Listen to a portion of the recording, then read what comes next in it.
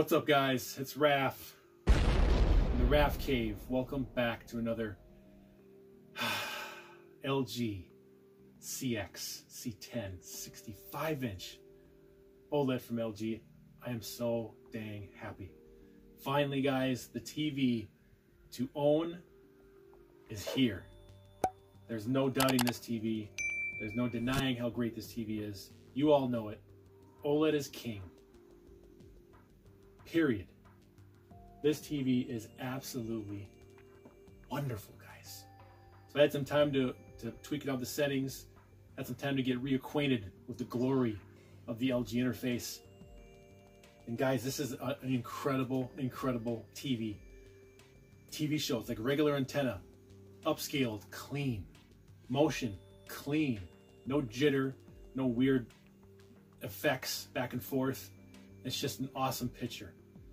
The OS on this, simplified, smooth, all your apps pop up really nice on the bottom. Just great. Just love the interface. Just going around the different apps, navigating and all this stuff, moving stuff around, customizing it the way you want, eliminating some apps you don't want.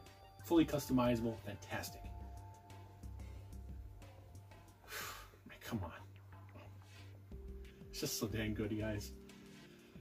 I appreciate everybody hanging on with me, not jumping off the ship of the Rafcave Club, hanging on and going through this journey with me of the debacle of the Samsung Q800T. It's crazy to think that I had an 8K TV right here just 2 days ago, and I was not impressed. That it's not here anymore. 8K TV is not here. It's gone. It's back. I have 4K OLED. That is enough said. No, 8K OLED, yes. Not right now. Not for 65-inch in the realm of us budget consumers. I love it, guys. This TV is so amazing. You guys know it. You guys that have a C9, you guys are great, right? If you have a C9, you're fantastic. You're good to go. No reason to sell it and upgrade to this because you got a great, great TV. Now, if you have the 8 series or the 7 series, absolutely you go to the 10 series. Absolutely, guys. But yeah, if you have a C9 and you want to get the CX, I mean, you could. I mean, if you want to try to sell it and pay a few $100, you won't be disappointed. I mean, there's some things on this processor that gives a little bit more brightness. There's some things in this processor that has slightly better upscaling. And down the road, when updates happen and more software comes out and more tweaks are involved, the more powerful processor will be able to take more advantage of it. And if you're a gamer, PC gamer and all that stuff, you want the latest and greatest. The CX is definitely it. That's my Beagle. I was playing some Gears of War last night. I was playing some Mortal Kombat last night. I mean, God, the picture is so good. It's just unbelievable. My mind is at ease. The motion on the gaming is perfect. The black levels are perfect. Color is spot on. Motion's great. The brightness is just fantastic. The HDR in this is just incredible. I mean, if you're in a bright room, maybe not the brightest, but if you have a controlled light room or in basement, of course, there's no brainer here. Is this? You got to get this TV. The 48-inch will be out in June. That'll be the go-to for a desktop OLED TV. But for me, in the Rafcave is all about big and experiences and an epic engulfment. And that 65-inch is perfect for me. And this desk, it fits just perfect. Now, the primary reason for this TV is for the next-gen consoles, Xbox One X, Xbox Series X, and the PS5. They're going to go actually right underneath the TV, side by side, directly into the TV, 2.1 HDMI, full 4K 120 HDR Hertz. It's going to be amazing.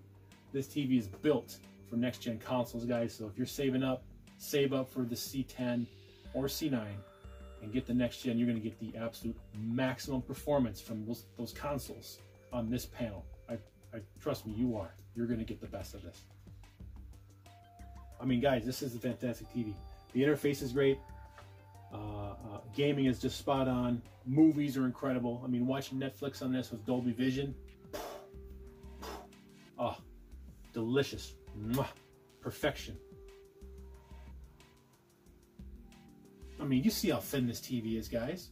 You see the back of it, how clean it is, that aluminum, that brushed aluminum sheen on the back.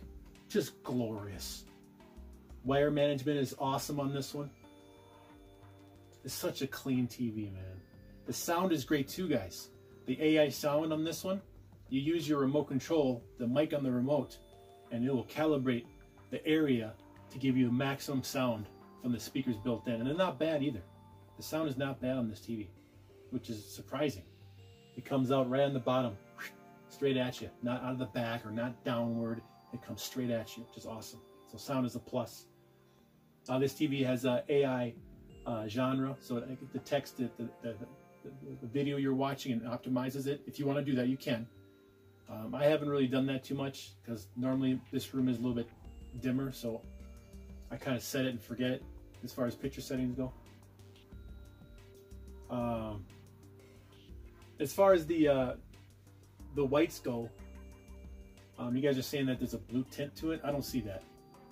But I also have mine on warm as well, warm setting. I like that more natural, not so bright and intense, a little more calm looking. We got an ad coming up. Taker. It's my favorite wrestler right there. Edge. Remote control is great, guys. I mean, the magic remote, move the pointer around the screen, really awesome. I like it. This has a voice control on it, so you can do either Bixby, Google, or Alexa. It's just a fine remote. Magic remote is just a fine remote. Really nice.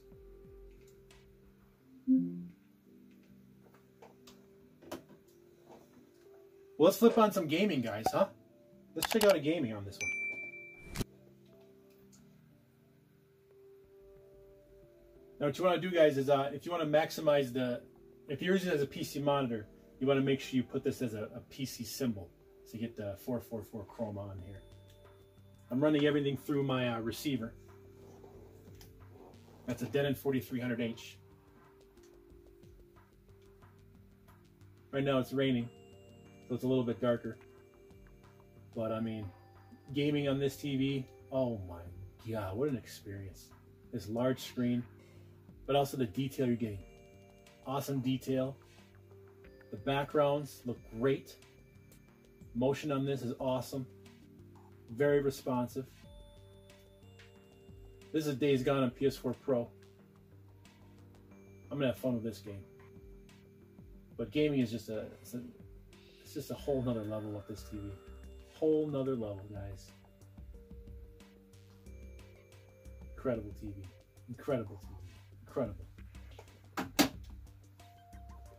Normal TV.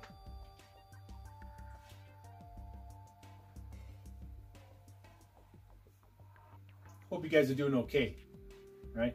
Getting through this. But normal TV on this antenna is clean. Looks great. Colors, motion, upscaling. Awesome, man. It's just awesome. It's just awesome, guys. You got the guide here, so you can scroll through all your channels. I have over 150 channels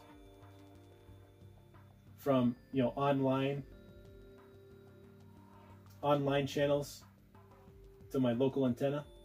So you can see all the orange ones here. This is off the internet. Free internet stations.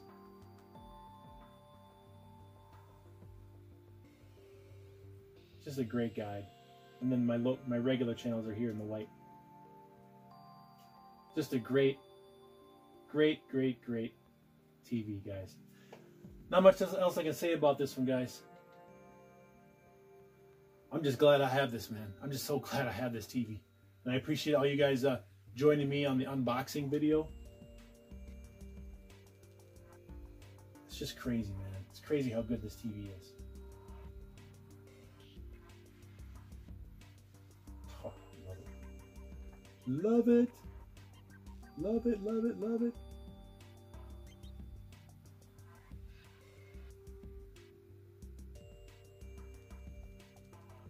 Iron Fist.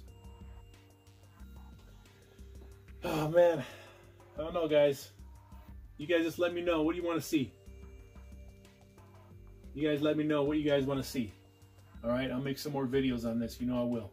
But for right now, guys, just know that the Rafcave is complete. This TV is here. You guys knew it. I knew it. And now it's back. And it's not going anywhere, guys. Mwah. LG C10 CX. This is the TV to own. It's the best. All right, guys. Thanks for watching. Home theater rules. Take care, guys. Raf out. See ya.